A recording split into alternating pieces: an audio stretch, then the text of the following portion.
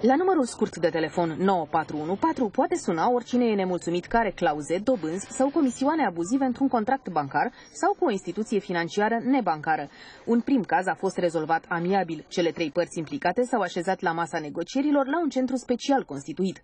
Banca a fost de acord să elimine din contractul de credit un comision reclamat de client și să-i restituie acestuia o parte din banii plătiți pe acest comision din 2010 și până acum. Nu a pierdut banca sau a câștigat consumatorul, ci eu zic că banca a reușit să negocieze o variantă mai ieftină cu consumatorul pentru că pur și simplu a negociat. Sunt două mari avantaje pe care le vede toată lumea, și anume costurile, care pentru consumator nu există, și în plus eficiența, în sensul că se va rezolva conflictul într-un termen mult mai scurt decât în instanțele judecătorești. Aici nu există ideea am pierdut, am câștigat. Practic ambele părți sunt mulțumite. În 2 luni de când funcționează centrul, 36 de români au cerut ajutor. Dacă până la urmă banca și clientul nu ajung la un compromis cu ajutorul avocatului conciliator, atunci cazul se închide și fiecare e liber să-și caute dreptate în altă parte.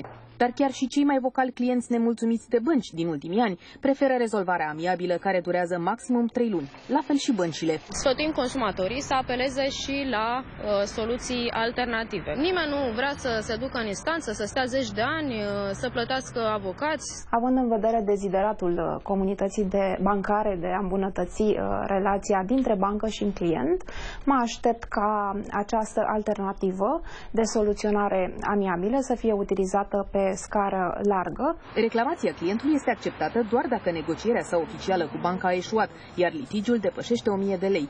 Încă o condiție este aceea de a nu fi început un proces cu banca în instanță.